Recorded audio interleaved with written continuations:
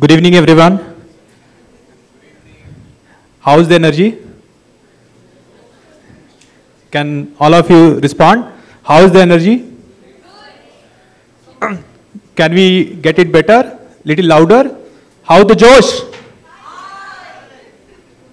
Great. So, really great to have such lovely people, right, in the Bangalore, and great to have all of you. I think after such a person coming here and blessing all of us, right? You know, it's very hard for me to match the level of energy that he has shown, but let me try. So I'm not going to talk about, lots of, knowledge and everything that you heard. I think that is already flowing and that is enough in this room. Are you guys ready to hear a story? A story, a normal story, not a, big level AI, chat GPT, right? Machine learning. So those things I'm not going to talk, but I'm here going to talk about a simple story. Are you guys ready? I want to hear a better response. Great. So this story is of a person called Harini. Okay? But she'll be introduced into the story a little later. So there is a person called Chandra who is working for a multinational, have got, working experience of more than a decade. He is also finding that lots of his ideas that he is pushing or he is giving to the company is not being accepted. However, that is a market reality and that is a kind of gap into the market, right? So, and that is when he changed, 3 to 4 different organizations, but at most places he's finding the situations are same. So at the last, he's deciding that I should do something by my own because market has, this kind of gap and, this needs a serious attention. However, to the companies wherein I am working, because the processes are more bureaucratic, right? And the change management is like, a complex process. I'm not able to do it. So this person, Chandra, decides to build a product around those gaps that he has identified into the market. Okay, so after this, what he sees that, he is good in development, probably he has few connects with the customers. And he started working on a pilot. He also validated that with a set of his existing customers and he got, positive feedbacks around it. And that is when he thought that, he should scale and he should build a big product or big company out of it so that he can serve the larger audience. So at this place, he recognizes that he is not sufficient and he thinks about, whom to involve into the business, right? So Chandra remembers his college days wherein, he had his friend called Harini, right? And with the help of her, he was able to pull some of really good events into the college, right? And he was able to organize some of the great activities and also engage the entire college students at that point of time.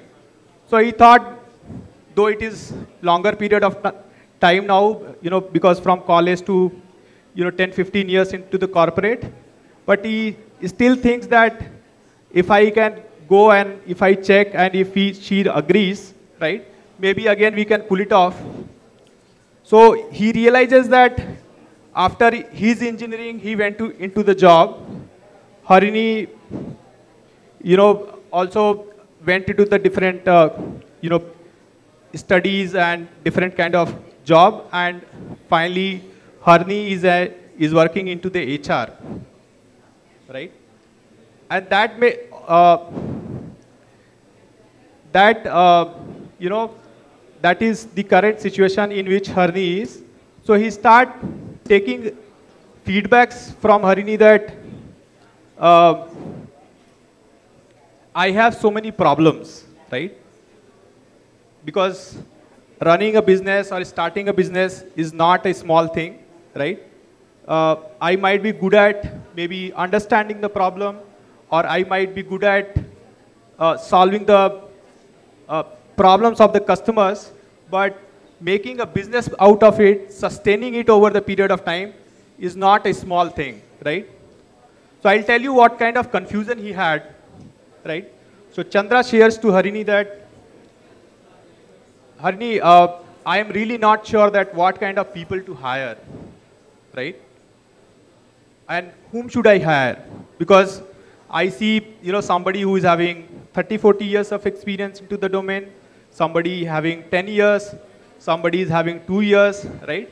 Somebody, salary is as less as maybe 3, 4 lakhs, and somebody is, a few people who are earning as big as, maybe a few crores, right?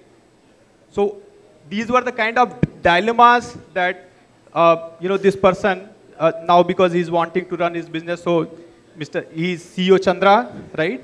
He's having, and that is where, he's trying to seek what kind of things he should do.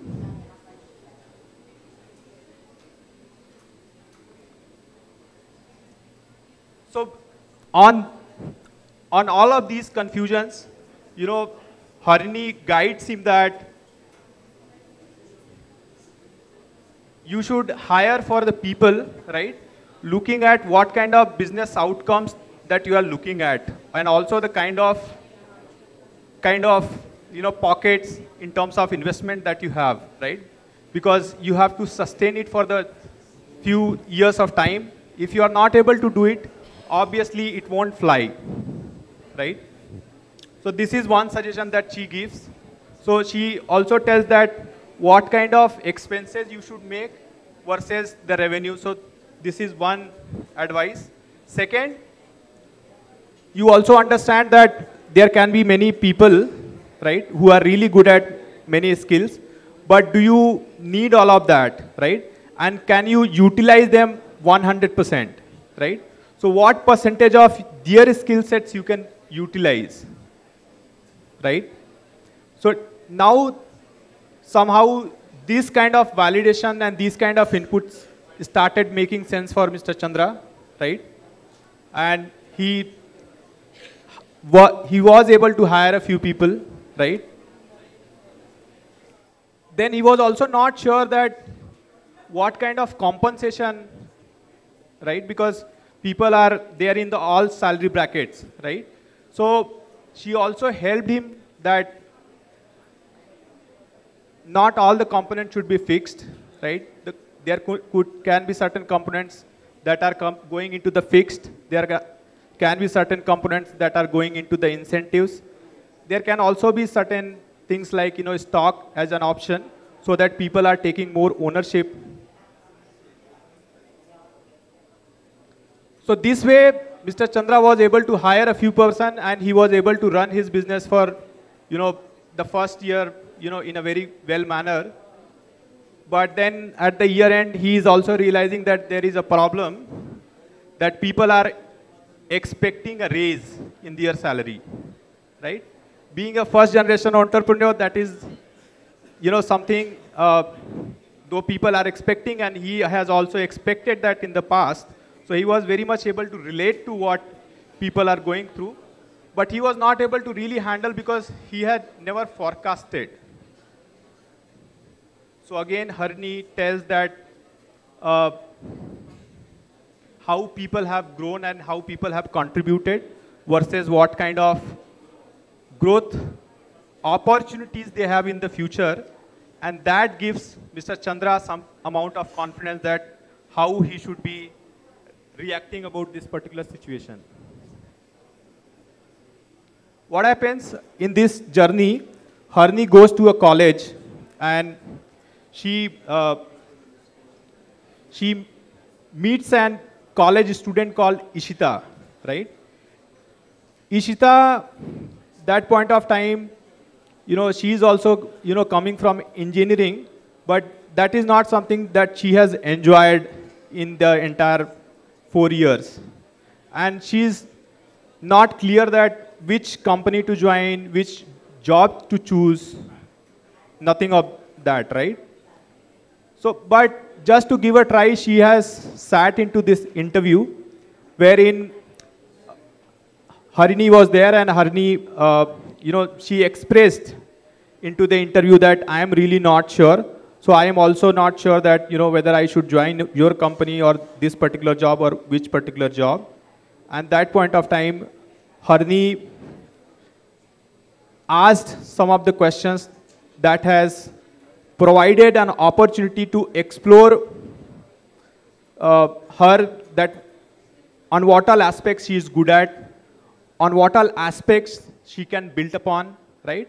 And finally, she decided to pick a job, something in the sales.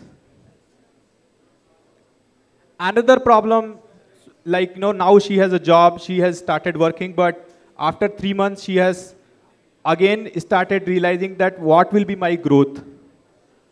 What will I do after 3 years? What will I do after 4 years or 10 years down the line? So on these occasions, again, she has shown that there are some people outside of the organizations or inside the organizations who have joined with the similar kind of background that they have grown, right? Then after 1 year, again, she had a problem that, okay, what kind of growth I should be expecting? What kind of rewards I can expect, because ultimately she was also having more liabilities from the family end, and the inflations were there and all of that. So in these cases, you see, like, be it Ishita, who is an employee, or Mr. Chandra, who is an employer or a CEO, they both had different mindset and different dilemmas. And I think that is where Harini, or maybe most of you, right? So this is just not the story of Harini. This is actually the story of all of you, right? This is where all of you are contributing, right? So I was not wanting to touch upon a very big topic, but I was again wanting to touch upon that basic question wherein how startup systems are coming into the India, how startup companies are coming into India, how are they starting. So all of you have made this city what it is today. So first of all, please put a big round of applause for all of you. Without you, this city would have never been like how it is today, right? Lots of startup companies and lots of conglomerates have come just because you really face the dilemma of these two parties, right? Employees and employers. And you are that bridge who are patiently listening both the parties, right? Going through a hell lot of things, whatever they think, whatever confusion they have, right? And acting like a torch bearer so that they can be at the peace and they can really do the meaningful work. Otherwise, the organizations will go haywire, right? So that's why you don't have to just manage your employees, but you have to manage the whole workforce ecosystem, right?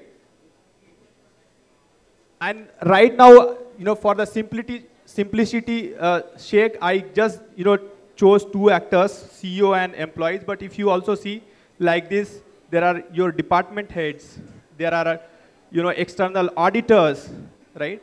There are,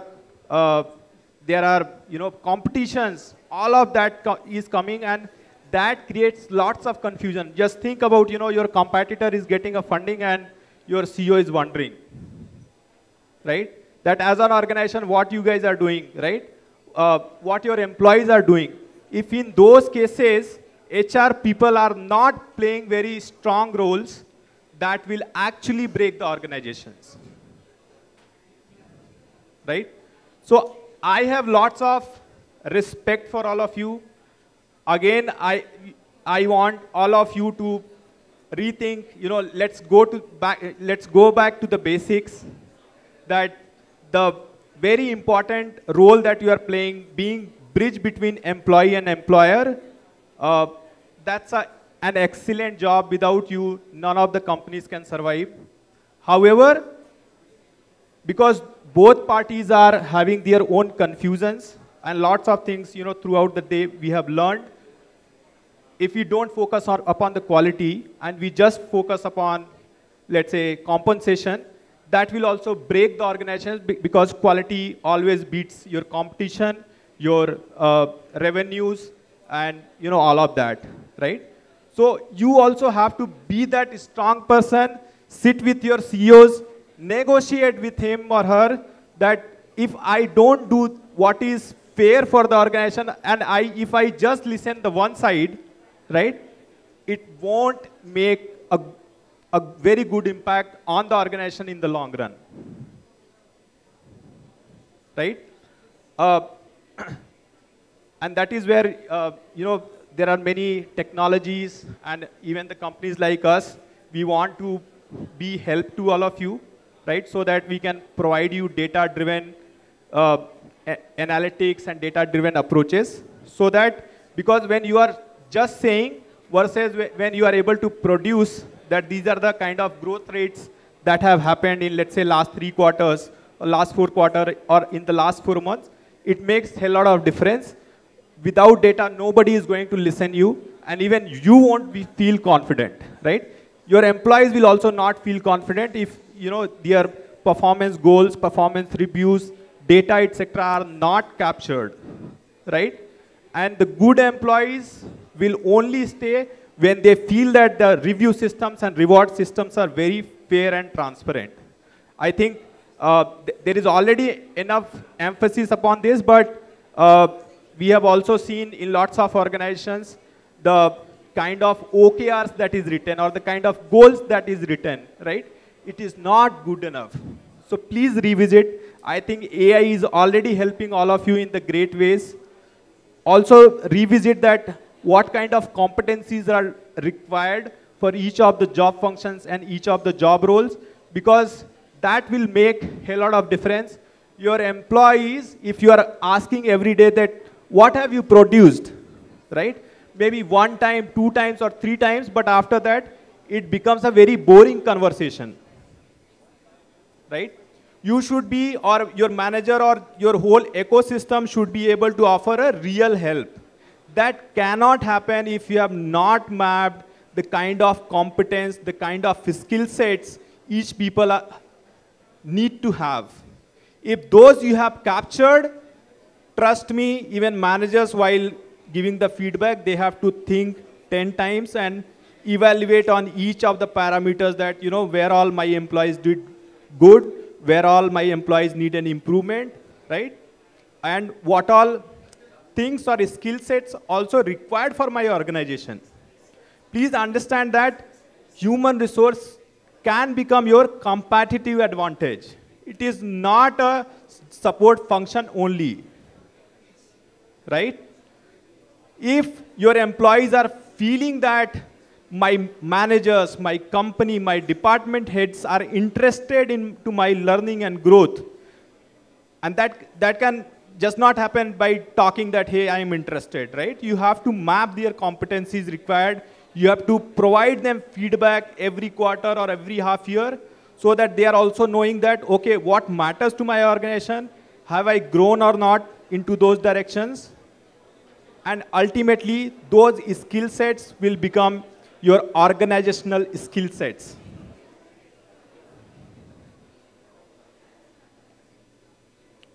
Without this, you and maybe your competitors might also doing the same job, right? Trust me, there is absolutely no difference, right?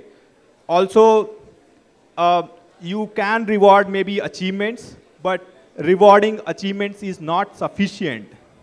Just to give you an example, one person might be doing great because this person's predecessors did a great job.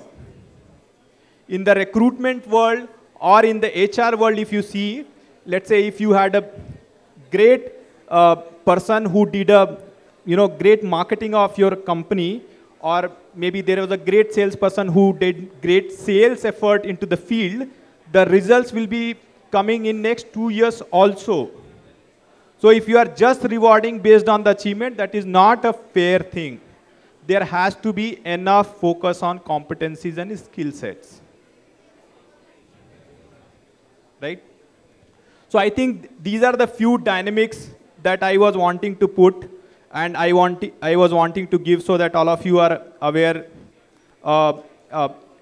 As you are aware that I am from KK, so we have beautiful performance management system along with the whole human resource suite, and it integrates well with AI and ML, what is available these days, and these kind of things that we have talked in terms of competencies or goals, etc., or OKR, all of those are available.